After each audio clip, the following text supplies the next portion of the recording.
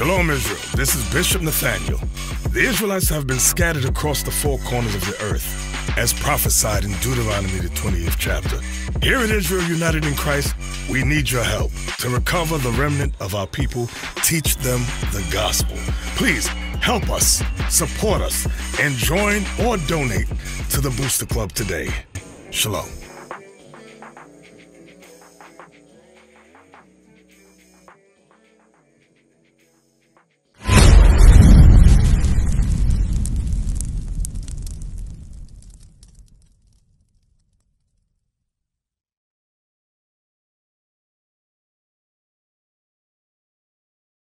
Hey, Shalom, Israel, Most High in Christ bless. My name is Captain Mattathias. And I'm Officer Losias. All right, we back with another 15 minutes with the captains. All right, today's topic is My Beloved is White and Ruddy. This is mainly for you brothers who go to camp. If you ever have to face this question, Lord's will, you get an understanding today. All right, start off with that. Song of Solomon 5 and 10. Read that. The book of Song of Solomon, chapter 5 and verse 10. Come on. My beloved is white and ruddy, the chiefest among 10,000. The chiefest among 10,000. All right, so what we're going to do, we're just going to go through the precepts of what this scripture actually means. All right, start off with Matthew 17 and 1. The book of Matthew, chapter 17 and verse 1. Come on. And after 6 days, Jesus taketh Peter, James, and John, his brother, and bringeth them up into a high mountain apart. I want you to read all the way down to 5. So, yeah, keep reading. Verse 2. And was transfigured before them, and his face did shine as the sun. All right, so Christ was transfigured before them. Now, notice it says it caused his face to shine. Okay, it caused his face to shine. In Wisdom of Solomon, it said that his beloved is white and ruddy. I want you to read on.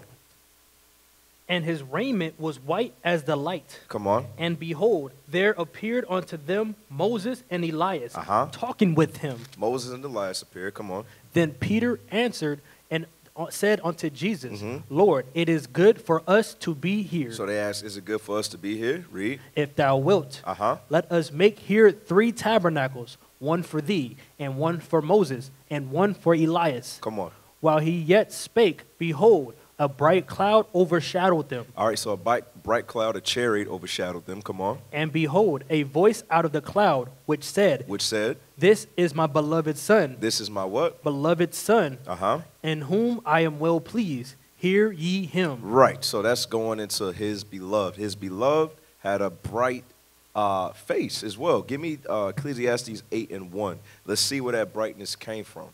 Watch this. The book of Ecclesiastes, chapter 8 and verse 1. Come on. Who is as the wise man, and who knoweth the interpretation of a thing? A man's wisdom maketh his face to shine. A man's wisdom maketh his face to shine. That's what we just read about. Was that Matthew 17 and 2.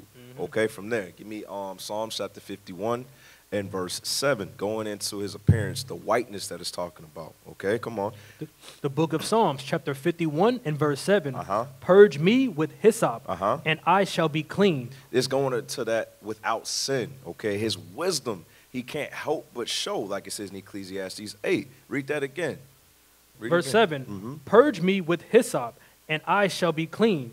Wash me, and I shall be whiter than snow. Whiter than snow. Whiter than snow. It's going into being without sin, okay? From there, let's go to Ecclesiastes 9 and 8.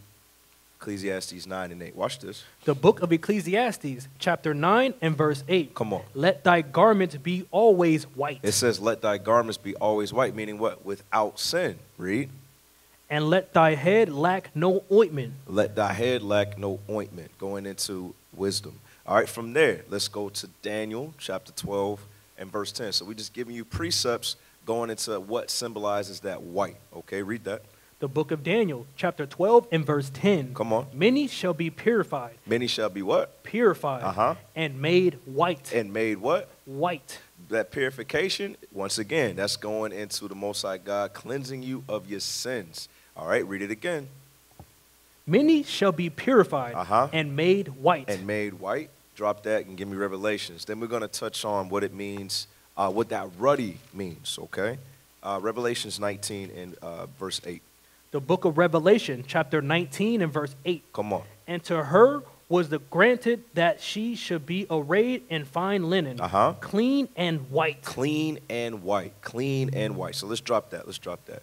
All right, so now we're going to deal with ruddy, okay? Give me the book of Lamentations, chapter 4 and verse 7. And if you're on the streets, if you need a quick cutter, just use Lamentations 4 and 7. It deals with both of them. It deals with white and ruddy. Read this. The book of Lamentations, chapter 4 and verse 7. Come on. Her Nazarites were purer than snow. Were purer than snow. All right, the Nazarites were purer than snow, okay? Meaning what? They took the vow, okay? They were righteous, okay? Read on. They were whiter than milk. They were whiter than milk, meaning clean. They were without sin. Come on.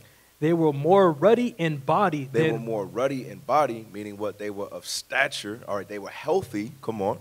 They were more ruddy in body than rubies. Than rubies. Okay, that's a precious stone. So it said they were more ruddy in body than rubies. Let's drop that one. Give me 1 Samuel chapter 16 and verse 12. All right, so some more precepts going into that ruddy. What is that talking about? Come on. The book of 1 Samuel chapter 16 and verse 12. And he sent and brought him in. Now he was ruddy and withal of a beautiful countenance. Ruddy and with a beautiful countenance. That's going into your body's well taken care of. You're not skin and bones, okay? You have some health to you. Jump up the next chapter. Give me verse 42. 1 Samuel chapter 17 and verse 42. Come on.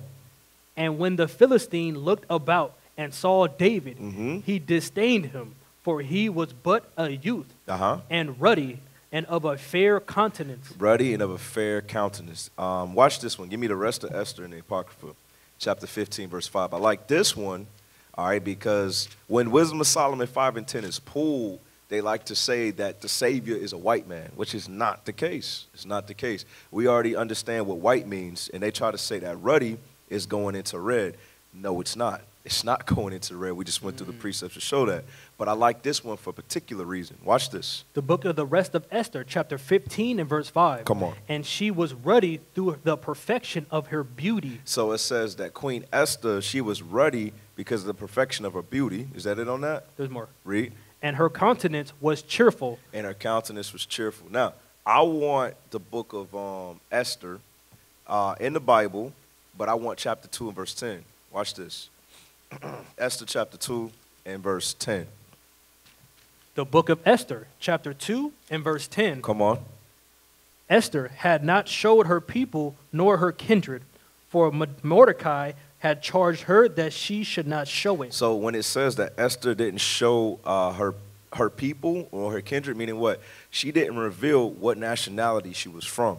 So this shows you that ruddy is not talking about a skin color, because it shows that Queen Esther, which was an Israelite, she could pass for any nationality. So she could pass for a so-called Israelite. She could pass for an Egyptian. Right. She could pass for a Moabite. She could pass for a Median, all of these different nationalities, okay? So it's showing you it had nothing to do with skin color. Ruddy is going into your health and your structure and your countenance, all right? So we pray that you got a better understanding of Wisdom of Solomon.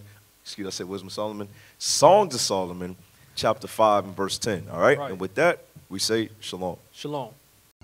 We used to scream black power while Heron was pushed. But at the end of the day, nothing's in vain. IUIC has been given a vision. The tents of Judah has risen. Many has attempted the mission. Minor murmuring, omitting, and missing the mark. Just reading that he had the flame of fire in his eyes gave us the spark. We on Paul's mission. We out on the road, purple and gold. From Mexico, Cuba, Haiti, Ghana, Sierra Leone. 144,000 boots banging, concrete crackling. These are our men repented at heart. The scriptures is proof.